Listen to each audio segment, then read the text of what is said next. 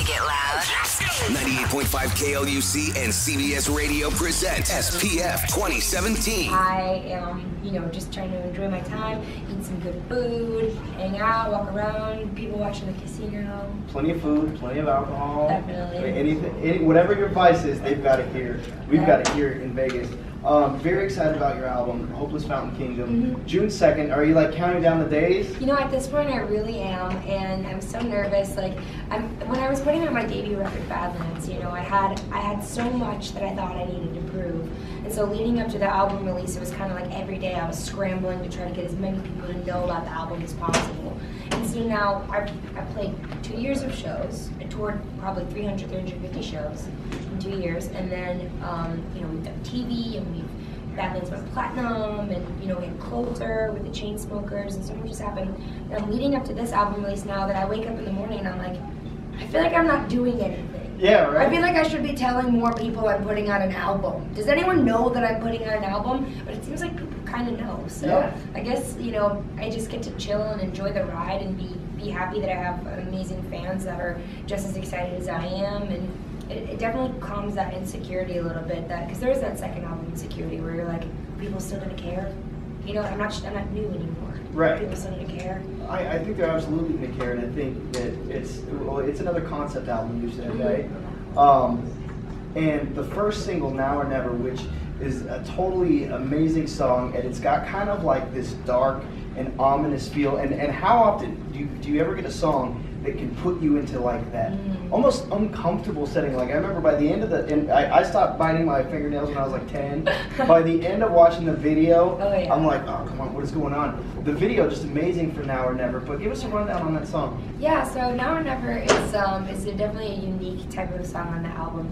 The songs kind of span being really, really verbal, really poetic. Some of the songs are a little more about the sonics and less about the lyric, and that's kind of where Now or Never falls into play. Some songs more pop, more R&B, but Now or Never I thought was the best song to lead with walking into this new record cycle, because it kind of encompasses what the whole record's about. It's about these two people in love who are in this failing relationship, and it feels like they're being kept apart by some greater force or energy or something.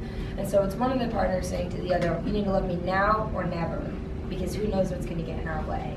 And so I directed the music video, and I've never directed a music video before, so I was very nervous. And I'll tell you what, it's not as easy as it seems.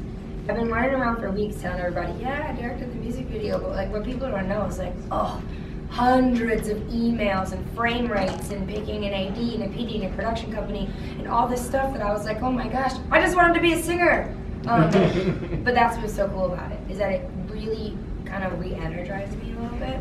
Learning something new, trying my hand at a new part of the artistry, and I loved it so much. Directing, I think I loved it too much.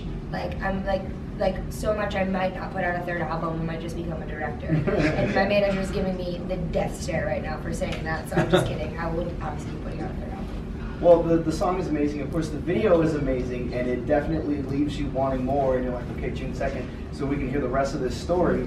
The song, I feel there is an obsession that people have with the song.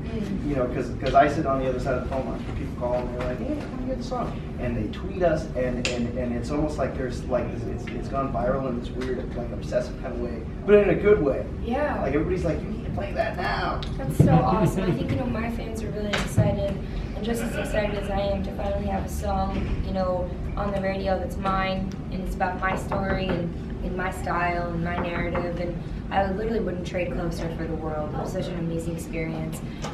Me going through that with the Chainsmokers was such a learning process for all of us, and we are so grateful and so thankful.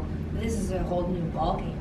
This is the world not getting, me and the Chainsmokers. This is the whole world getting a little part of my universe, my personal life, my real breakup, my real moment. And I think my fans know that, and so they're just really, really happy that people are kind of getting to see the version of me that I think they really like. Because the closer version of me is me entering. I'm stepping into someone else's world. I stepped into the guy's world. I stepped into the Chainsmokers world. I'm bringing everybody in mine now. Yeah. Which I think is really, really special, and everyone's been so supportive, and every day I if I get to hear it on the radio or I see people requesting it online, it's just like, wow, people really like this song. Okay, good. I'm gonna be okay, That's all I want, though. I think is to make music that people have that special relationship with, where they don't understand why they want to hear it so bad, but for some reason they do. Because that's always been my favorite kind of songs. I mean, one, for example, this is a funny one to mention, but Royals by Lorde was like that for me. When that song first came out, I couldn't figure out why I was so obsessed with it. And I was just like, there's something so special about this record.